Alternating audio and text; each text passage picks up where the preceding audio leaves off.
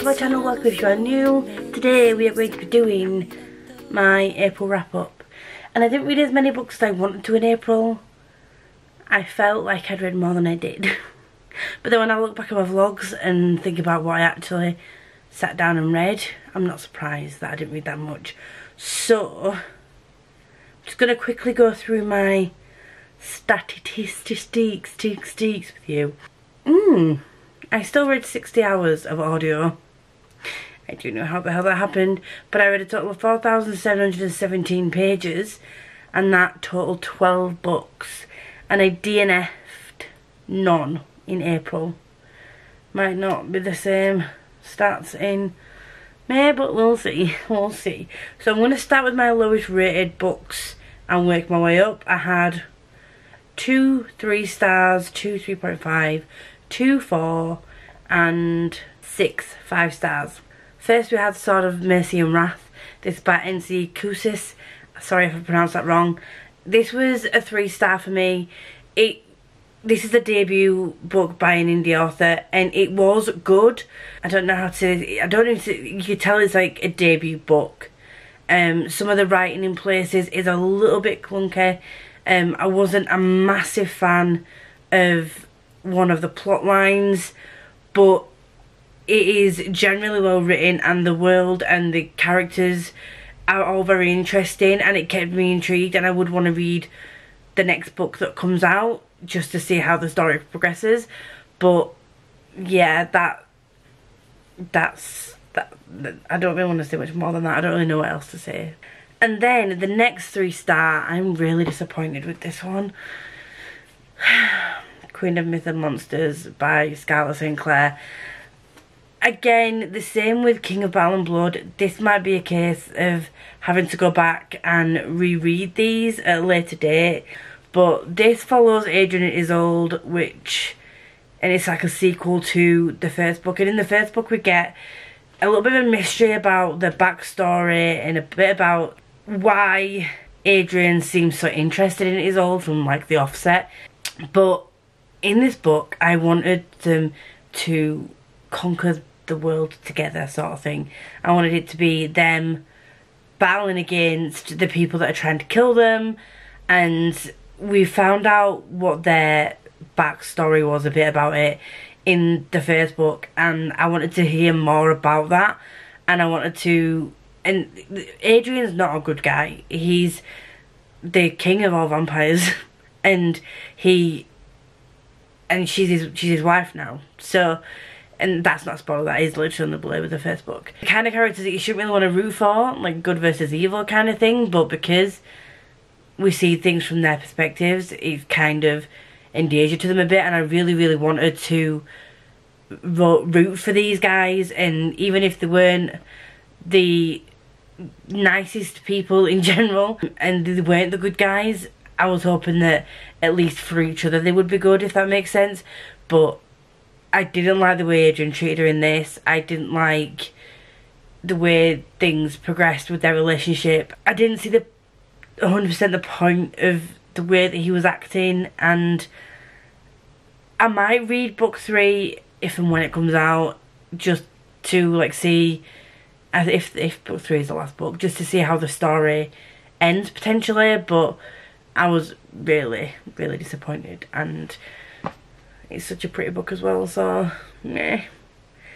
And then the next one is a 3.5 star, I think. This is Stormcrow. This is by Kaylin Josephson.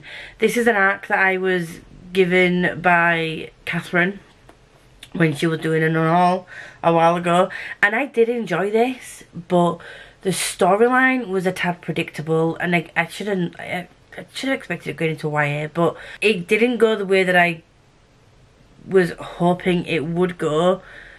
And it did seem kind of predictable, and the main character is okay, but it's just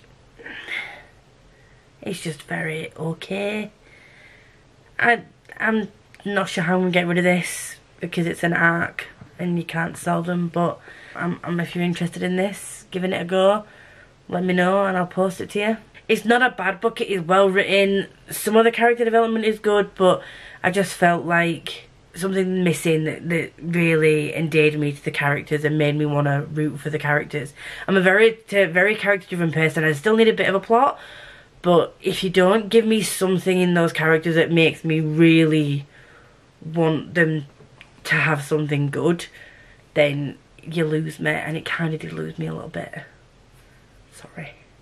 And the next one I read audibly, and that was Small Miracles by Olivia Atwater. This was the Spiffbot 8 book. It's actually won Spiffbot 8, and personally wasn't my favourite. I would have chosen out of the ones I've read. It would have been 13th Hour by True Skies, or it would have been Tiago Dallas, A Touch of Light. But, you know, that's where you get a range of panellists.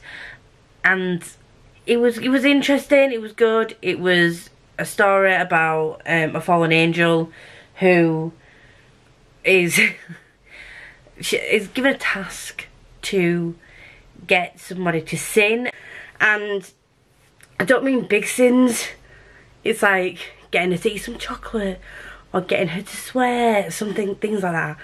And it's a cosy fantasy, and it is very up my street. It's just that I don't know what it was.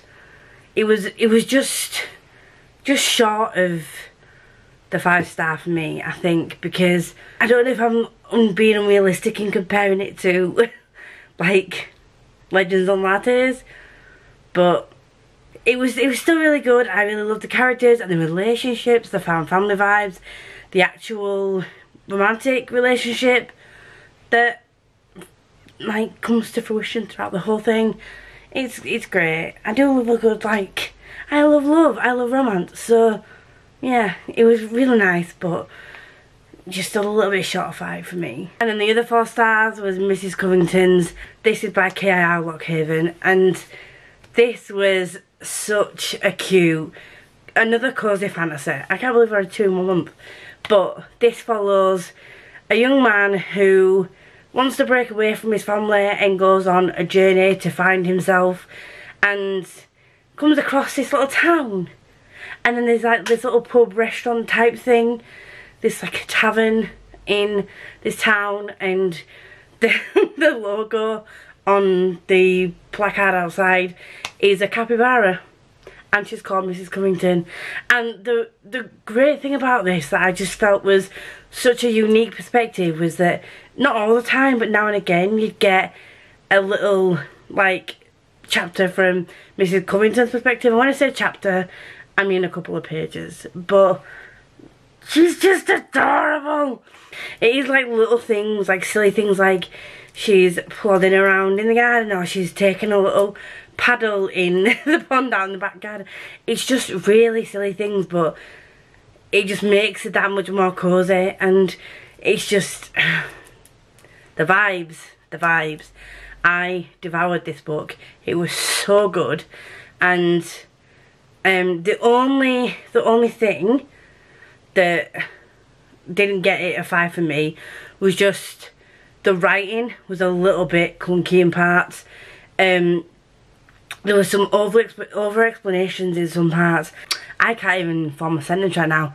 Some of the sentence construction and flow didn't 100% go well together, if that makes sense. That doesn't make sense. I make no sense. Yeah, that's all I can think of. That's not the only thing that held it back for me, was just I would have liked the writing to flow a little bit better.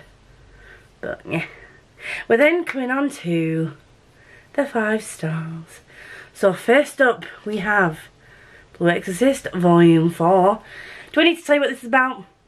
If you've watched Gemma's channel, you'll have heard all about this. But this is about a boy called Ren Okamura who finds out he is the son of Satan, and when he wields a specific sword, ears pointed, tail out, you know, rawr, power of Satan. It's great. But because I have watched a series of this, like both series 1 and 2 and the anime, and I know that that diverges on a slightly different trajectory than the manga. I think that this is a point it's coming up to where it slightly differs, because this is coming up to like the end of season 1, I think. I'm interested to see how this differs from the series, because the series got a bit confusing We went a bit back and forth, and timeline wise, but I'm so excited to continue this. I do only have I do only have volume 5 after this. I need to get the rest so I can like binge a couple of manga. And then we read our dark duet. The tabbage was real. The emotion was real. I cried. V. Schwab has me in a chokehold, and I can't not love what she writes. The only thing, what did I give 4 stars to? I don't know what I've given 4 stars to, if I'm honest. I know the Name Witch got 4 stars from me, and I can't remember if there's anything else that got a 4, but this definitely got a 5. And that duet and this Savage song, 5 stars, and I cannot wait to get the special edition of this. This follows a boy called August who, you know, might possibly be a monster, and a human called Kate who might have monstrous tendencies. And it does have a good conversation throughout the duology about your physical attributes doesn't necessarily dictate what you are inside, and that whole conversation is just one that we generally need in today's society as well, not gonna lie. I think one of the reasons I do love it so much is because it does address that. Just because you may look like a monster doesn't mean that you are one. Very poignant in places, very cute in places. Made me angry in others. Made me want to bash people's heads together at times because they were both being stubborn little shits. But I can kind of understand where both of them are coming from as well. So yes, August is a being who needs to be protected at all costs, and Kate is very misunderstood, and she's great. We vibe, we move, we move. One that I read near the end of the month, Gallant, also by V. Schwab. I should have read Our Dark Duet the month before. Can you tell that I was a bit behind on my live show reads? But once again, this book, chef's kiss. Give it 5 stars first time, give it 5 stars second time. There are little bits about this that I forgot happened, which is, I'm really glad that I had a reread of this, and I'm so glad we're doing this Schwabble of a Ding Dong. I forget that Olivia Pryor, this follows Olivia Pryor, who is orphaned, and then she gets a letter that says like, come to Gallant, but then there's a mystery behind Gallant. What really has gone on there? Yeah, there's a whole story. I don't want to give you too much. The eeriness that Schwab injects into this book, it really does. It might be that I also believe in ghosts that can make it that little bit more eerie and sort of like prickles on the back of your neck kind of vibe. But I forget genuinely that Olivia can't talk. Olivia is mute, and she signs to communicate, or she attempts to sign to some people who just don't know how to sign, and that aggravated me. But I could kind of understand why they don't sign, and it makes sense in the grand scheme of things, and you'll understand if you've read it. But because you are so invested in Olivia and her story, and you want the best for this little girl, and the way that she communicates is like so animated, and it might just be the way that the story's told and the way that she can get her message across, but she doesn't speak, and it's I totally forgot, even though that's like a massive thing throughout this whole book, I totally forgot that that was a thing when I started to reread this, and I was like, shit, she is mute. If you read it, you understand what I mean. I don't know how Schwab does it, but I need that talent to be injected into more books and released ASAP Rocky, thank you. And then we have another reread, and it's Traitor's Blade by Sebastian de Castell, and oh my god. Again, I did forget bits about this book. I will be hopefully going to Night Shadow in June now. I don't think we're going to have time in May. Kest, Brastet, Falkio. This band of not so merry men. The personality differentials between them. Differentials might not be the right word to use, but the difference in personalities, but how they all work well together. The difference in skill that they have. Kest is, how to describe Kest? He's very pragmatic, and he says that how it is, and if he thinks they're not going to win a fight, he will just say like, not the likelihood that we're going to get out of here alive is maybe like 20%, but you know, nice knowing you. And it's like nothing phases him. But also he does care deeply about Brasty and Falkio, even though Brasty is a cheeky little son of a bitch and whines kissed up all the time, and Falkio. And Brasty is just like this cheesy little woman lover, and he's adorable. And Falkio's just got a secret. Sitting on a secret.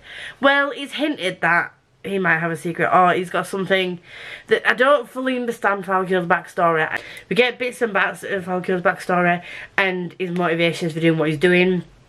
And basically, if you don't know what this is about, the king has died.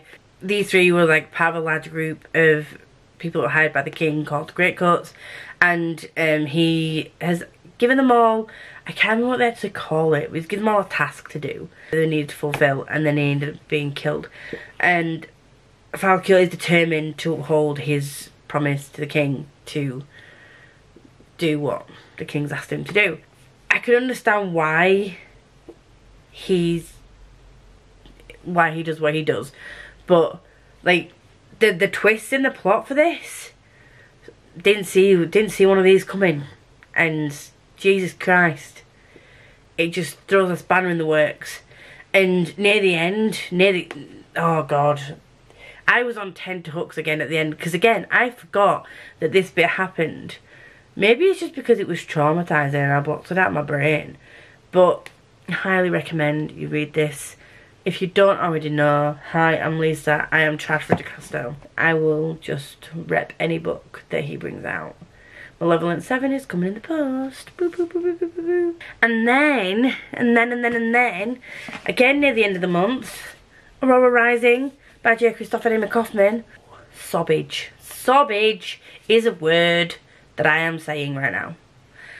I thought I was doing so well getting through all this book, and I'm like, yeah, sad bits.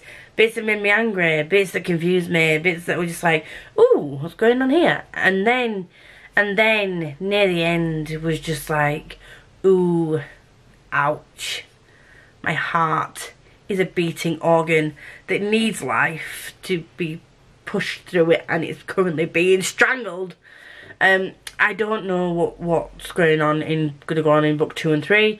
I'm very, very scared to continue this series. So if you, again, I'm not doing very well at explaining what these are. So this follows a group of people that mainly follows Tyler to start with, who is like the alpha and has a plan set out for himself. And he, on the day that they're supposed to choose who their crew are, he ends up being stuck out on a spaceship saving Aurora from a thing. He misses out on picking the best crew that he wants, and he gets stuck with people that he thinks are like the worst. He's got a twin sister who chose to be with him, and he's got a best friend who chose to be with him, but then the rest of his crew are just thrust upon him as like the ones that the other guys didn't want, and he was gutted that he didn't get to pick first, because obviously he was like the best in his graduating class, and he was supposed to be like the one that got to the pick of the best bunch. But I'll tell you for now, the variety of people in this book and the personalities, give me a ragtag group of people with some like totally contrasted personalities, but put them together and make them work.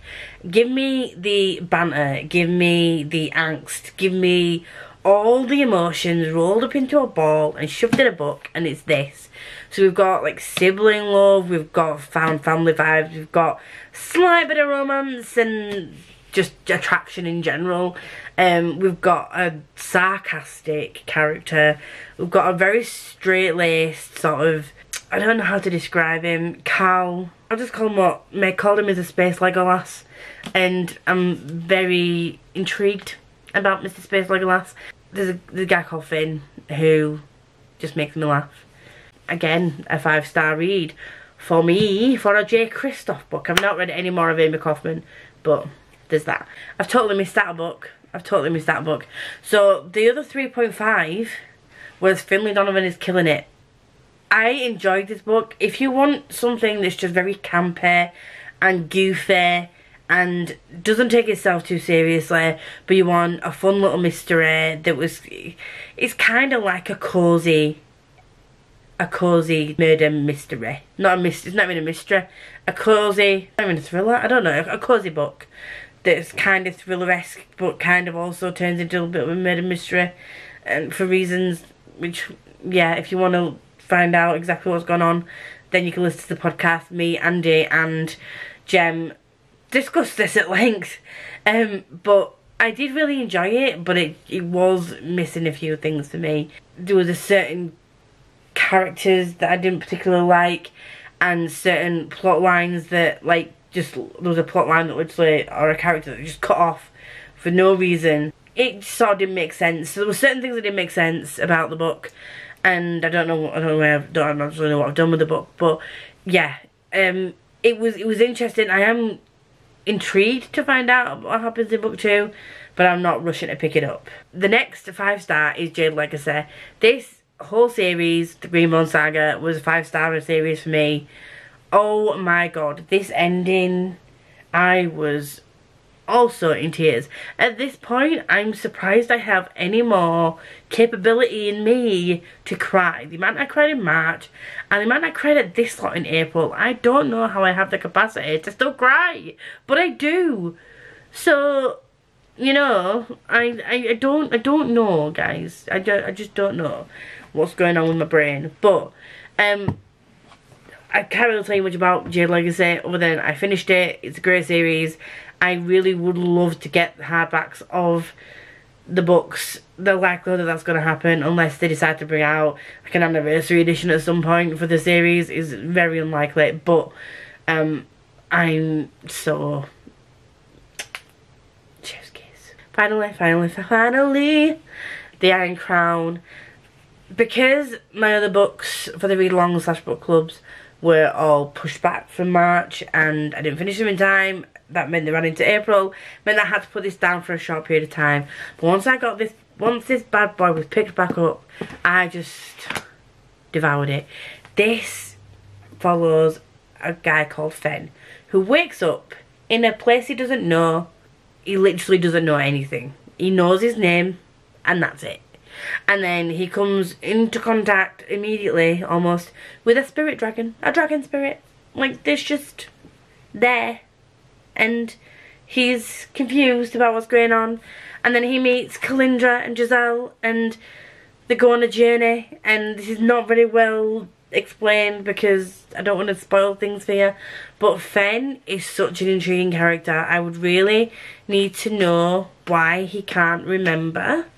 We find out bits about why he can't remember, and there's theories ruminating around, but we don't know for sure exactly what's going on with him. And Kalindra and Giselle are just like the grumpy sunshine of this whole book. Giselle is like terminally positive for a lot of the time. She has her moments, but for the most part, especially at the beginning of the book, she's like the positive, and Kalindra's like the skeptical, cynical person that's just like, I don't trust you, and for reasons. She has her reasons, not gonna lie, but I was gripped. The world building is just amazing. The character development in this, I 100% love all 3 of them, and I want the best for all of them, and I am scared. That's all I can say. We meet a character called Apollo, who I'm still undecided as to whether or not I like him. I think that's the whole point, though. He's like done things for reasons. He's kind of morally grey, but he's got a wife and kid that you just like, it all connects. And oh, the connection as well. Oh my god, the connections that like are woven into this book. So good. Once I've got coherent thoughts and feelings and ponderances, I will do a full review on this book. But right now, I'm still very much in the moment of like, it's amazing. So yeah, that's it for me. That was a really crazy wrap up, but I don't know if I got all my books in there, but we'll see. If you do like me and you want to see more of me, please like, comment, subscribe, do all that good stuff. Here, when you want to let me know you're here, but you don't have anything to say, please leave a black heart. It's very much appreciated. And I will see you in my next video. Every time I fall in love.